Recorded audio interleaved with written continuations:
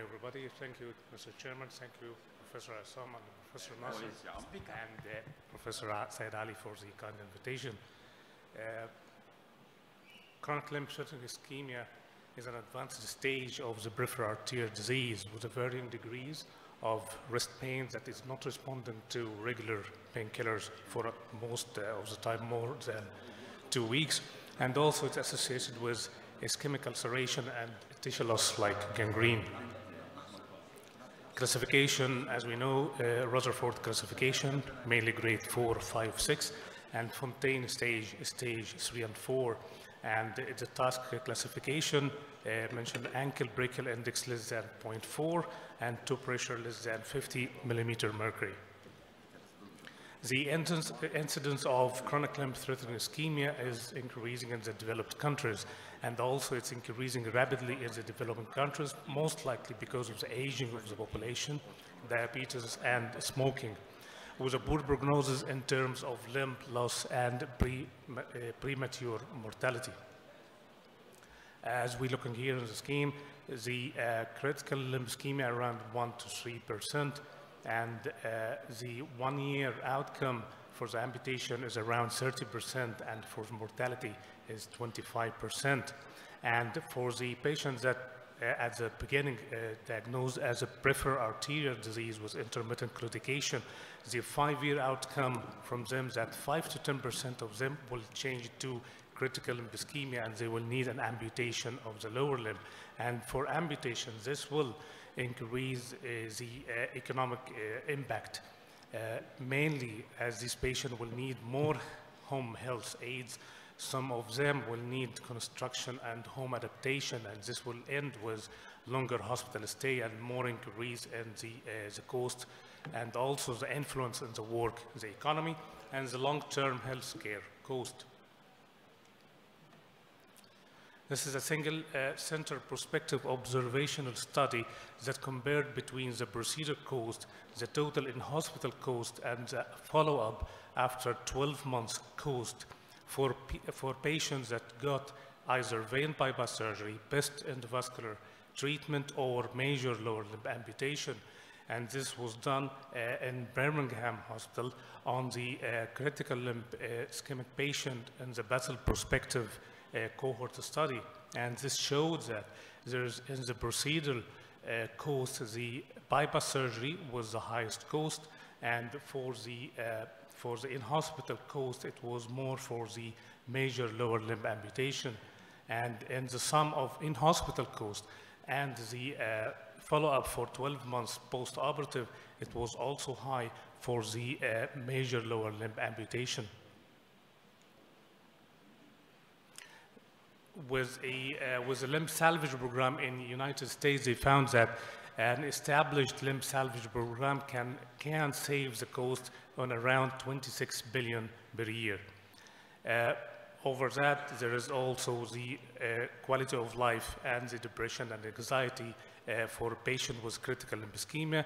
And this study, they have the score for anxiety and depression for critical limb ischemia, and they have the score baseline preoperatively, early postoperative, and late postoperative. And they found that patients with critical limb ischemia, they have a high incidence of anxiety and depression symptoms.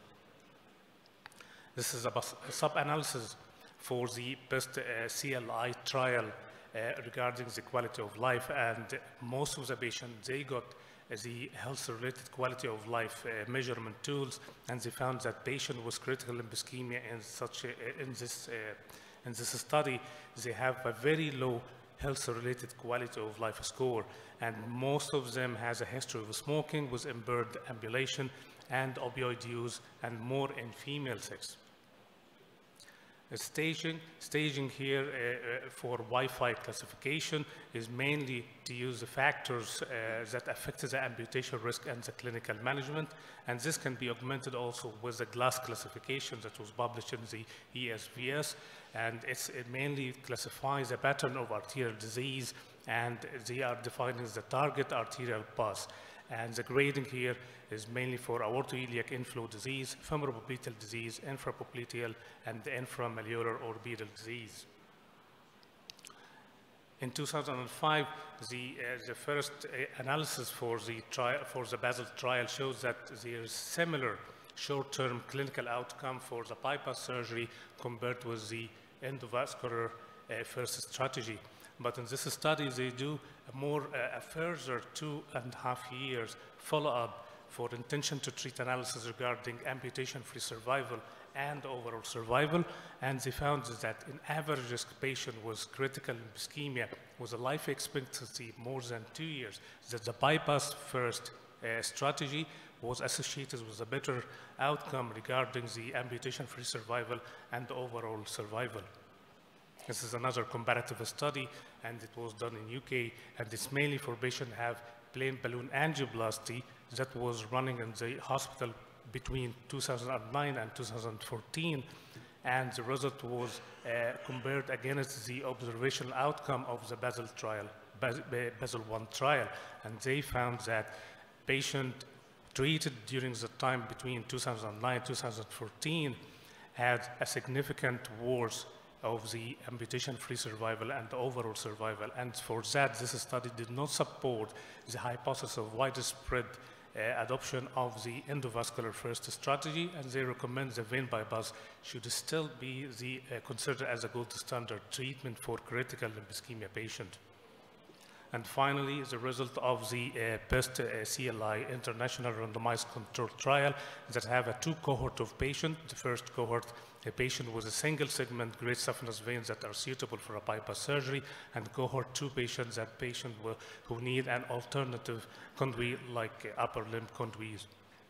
And they found, and the primary outcome was the composite of major adverse limb event, either amputation, reintervention, or death. And the result was found that patient with critical limb ischemia was an adequate single segment of great saphenous vein, and these patients are suitable for both intervention, the bypass surgery or the endovascular surgery. They found that the initial bypass surgery strategy have a lower incidence regarding major adverse limb or life and comparing with the intervention, with the endovascular intervention. But patient without a suitable great saphenous vein, the result was almost showed no significant difference. This is one of our patients in our hospital, 55 years with critical limb ischemia and tissue loss on the left hallux with low TBI and toe pressure. He got a good segment of a great saphenous vein, and we did for him a left popliteal to posterior tibial bypass. And after the surgery, his toe pressure was markedly improved, and he has complete healing of the ulcer after 6 weeks. So in conclusion, critical limb ischemia patient should have a proper assessment of the overall comorbidities. Another minute. Should have the assessment of their other medical comorbidities in conjunction with the full assessment of their lower limb vascular disease, and also the health-related quality of life problem should be considered in the discussion with the patient regarding the possible intervention. And again, the bypass surgery, either infra-inguinal, infragenicular, or pedal bypasses for patients with critical limb ischemia with a single segment great saphenous vein is still the first option for treating patients with critical limb ischemia. Thank you.